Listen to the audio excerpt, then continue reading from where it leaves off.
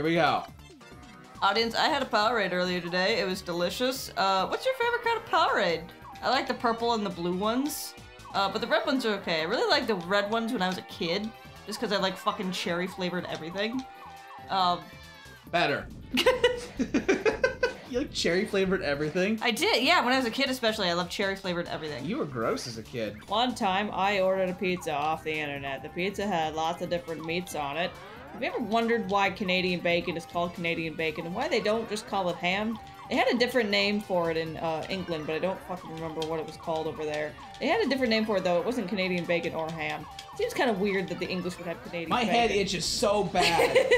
Oh, as soon as it started, I'm like, we have a problem. We were walking from the bar to go back to our hotel, and we happened to walk behind this group of like 20 of them. All who had just been through the tournament, so they still got their volleyball shorts on, and John had drank a little bit, and would not stop fucking yelling about how nice their asses were, so I told him that we had to keep a secret from the volleyball girl, and he needed to shut up. When your husband's drunk and desperately wants chicken strips, it's tough. And you don't have a microwave in your rooms, but the freaking girl at the front desk cooks you up. Thank God. So we're having the thing now where things are slowly starting to open up, and some people are happy about it, and some people are grumpy about it. Some people don't want to wear masks into Costco. I didn't know what a Costco was until I'm trying to remember where I went. I think I went to New York, and that was the first time I ever been to one. For those of you who don't live in the Midwest, we don't have Costco, we have Hy-Vee. If you don't know what Hy-Vee is, it's like a Costco. It's like a Costco with groceries. And if you don't know what a Costco is, well, then, wow. So one time, I made soup for dinner today. The soup was really good, however, I learned that when the recipe calls for a cup of flour, do not use 3 of the 1/3 cups of flour. That's way too much fucking flour. So the soup ended up kind of more like a stew, because the broth was super fucking thick. I am king! You are king. Damn it! You are Voltron. That's so awesome. He's dead. One time, I went to the store and I bought some chicken nuggets. Chicken nuggets are very good for my life, especially, I got ones the other day that looked like fucking... Sorry. I did my best, sir. Once upon a time, I saw a girl named Jesus. Now, I don't know, you know what? No, I'm gonna abandon this joke. Hi, audience. How is your life going? Are you enjoying the 3-day weekend, even though it's long past the weekend for most of you? That was pretty good. I thought that was kind of neat. I had some beans and rice once. Now, I'm not a huge fan of beans and rice, but I did have ham and bean soup over the fall. Now, ham and bean soup is okay. Like, I like ham. Apparently, it's like... Fudge! That was good. No, it was okay. I'm pretty sure that was bad. It's okay. They're all gonna take damage, aren't they?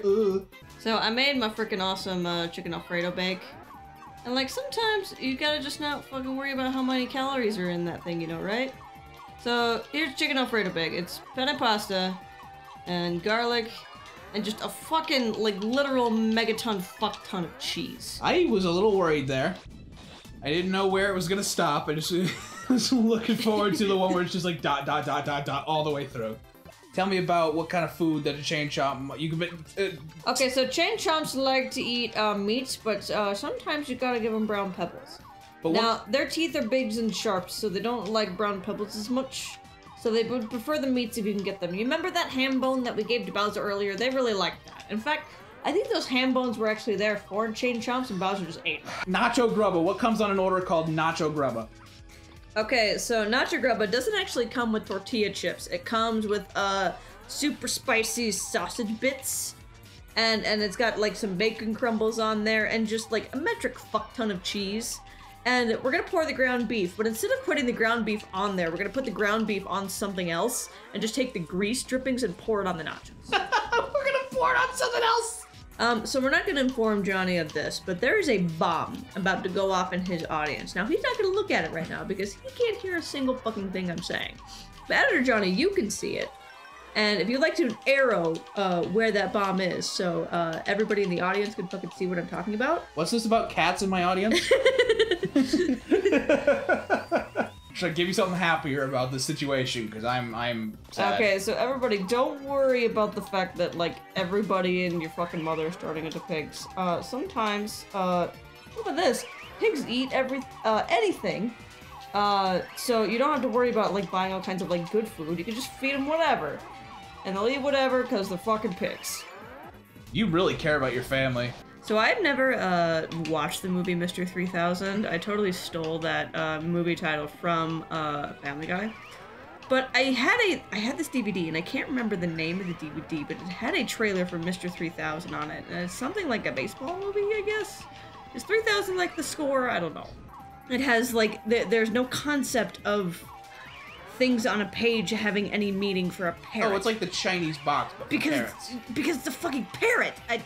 What really sassed you? Well, I'm just like, what the It's like, it totally upsets my anthropology thing. John, we can't even teach chimps to read. So one time, we went to the Pirates of the Caribbean ride in Disney World, and my little cousin at the time was, like, absolutely obsessed with pirates. And, like, fuck. You ever just straight up break a video game? I mean, I think I've only had a video game crash on me once, and it had nothing to do with glitching. It had everything to do with the game was really fucking old. Pretty sure it was a Game Boy Color game. In fact, it may have been my copy of Pokemon Red. And I'm just like, I never really watched Judge Judy, but like battles are not something you have to super pay attention to.